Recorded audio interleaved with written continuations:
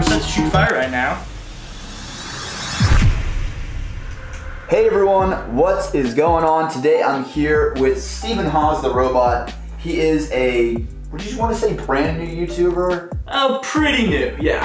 So he has 800 subscribers, but he has some of the most original and amazing content. This is the Flamethrower Gauntlet, actually, that we saw at Maker Faire. And it just so happens that he lives in Pittsburgh. I feel like this is the perfect opportunity to really level up some of my gadgets because he knows more of like the programming side of things. I've been working on flamethrowers for about 8 years or so, on and off. This is the culmination of all the research and like the testing that I've done through it. It's got a custom circuit board, it's got a big old propane tank, it has a built-in taser for ignition, all kinds of cool stuff. So we're gonna throw it on, give it a whirl. I've got my fire extinguisher because through all my time testing flamethrowers, I've realized that this is the absolute most important thing to have on hand. I have caught on fire a couple times, but this has saved me every single one of them, so. You didn't tell me that part. Oh yeah, I've caught on fire a couple times. It's not the best. Now don't forget to leave a comment below. What do you want us to try and light on fire? Maybe a bunch of fireworks all at once, or a birthday cake, or maybe we could try and do some like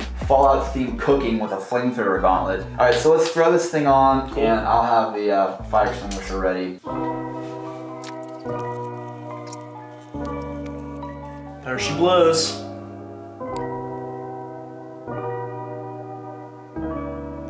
All right, so we literally have one tank left to get a really good shot. Steven's gonna show us some of the board here. Why don't you go ahead and fire it up? All right, so this pin right here is my emergency stop.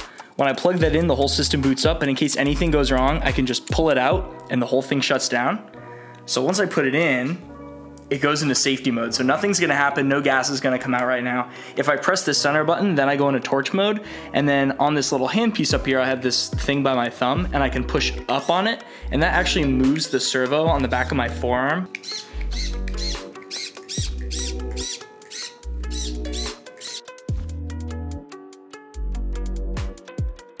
All right, this guy's almost in there. Great, and this is just a standard like propane camping tank, which you use to like cook food while you're camping. You can get them at the hardware store for like $2.50 or something. Pin. Here's your safety pin. Yeah, so we're set to shoot fire right now. So I'm gonna go ahead and turn the safety off, pry my servo so a little gas is coming through, and then whoa! There we go. So I can make a little more fire come out here. There we go. So this is full-fledged on like a half-full tank. And in case something goes wrong again, I can turn it off mainly with just my hand here. Like that, all the fire goes away, and I can pull the pin too, which will do the same thing.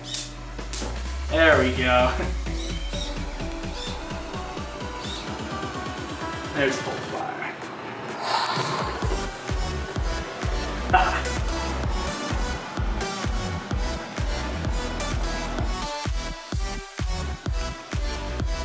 God, some days that taser just works so well.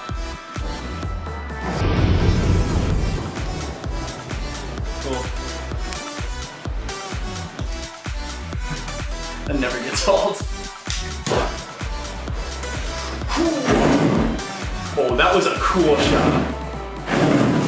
Oh, I remember why this is happening. I have to bring it to like 90 for this part.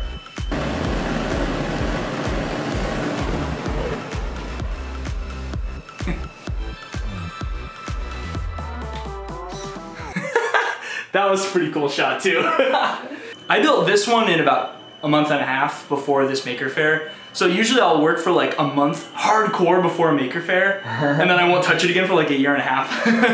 And it's also a lot less scary than people think. Like I can do this and like it just feels a little warm. Like it's really not that spooky. It's just kind of knowing the limitations, you know? Exactly. Yeah. That was sick. You're just like, I have complete control. So, as you guys know, I'm a huge fan of tasers and stun guns. I had the taser glove way back in the day. We had the taser knife, we had the taser. I've basically done every single iteration of a taser. So, I'm pretty psyched about this. It reminds me a lot of the Joker's little buzzer things. It's my lethal Joker buzzer. One by one, your 5 senses will leave you. Put her there, Batman. Ah, shit! That actually hurt, man. Yeah, it's no joke. It's like 30,000 volts or something. kind of like a two-part thing going on. Yeah, like might as well throw an extra weapon into it while I'm at it, you know? Kill two birds with one stone. I definitely like that. All right, so I gotta try this thing on. All right, let's do it, man. This is so exciting! Bah! Yes! It feels so powerful. Yeah, man. This is amazing. Oh god, I love this PCB board. I feel like Buzz Lightyear with something. I need to flip a screen up. I have a red laser pointer. Like a sight almost, you know, like a laser dot. Yeah, which I've been trying to do something with a laser. I had Banggood sent me a 15 watt laser, and I have no idea how to like get this thing running. So this guy's gonna hopefully help me out with it. Keep an eye out for that one. All right, so fireball mode. What is that? Fireball mode. Why didn't you talk about this earlier? I want the fireball mode. I'm still tuning the software for that one. Oh, it smells like a fart. It's like a fart blaster. Wait, build up pressure. Oh god! So this is like three. It's a fart blaster, it's like A taser and a chemical warfare, a taser, and a flamethrower. Yeah. I go and light it. Before it smells like farts in here. Oh my god! This is amazing! Oh! Yeah, that's all we need to do is melt the camera. It's getting a little toasty. Yeah, oh yeah, you feel the heat for sure. So you said if you like tilt your hand up, it Yeah, makes you'll get a bigger burst. There you go.